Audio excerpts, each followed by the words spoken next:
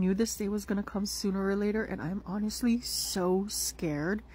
This is what a clogged nozzle looks like, and I have to change it. This ended up happening when I was 3 pieces away from finishing my life-size lectern. So I would say it was doing pretty good so far, but basically what a clogged nozzle is that the melted plastic is in there and filament wasn't coming out, and I couldn't figure out what was wrong. So I did some research, looked it up. It looked very intimidating. I want you guys to think about what it's like to change a very, very hot piece of machinery while being blind. It's very hard. I can't believe that I actually did it. I was honestly so close to just buying a whole new printer, but I was like, no, I can't do that. That's so stupid.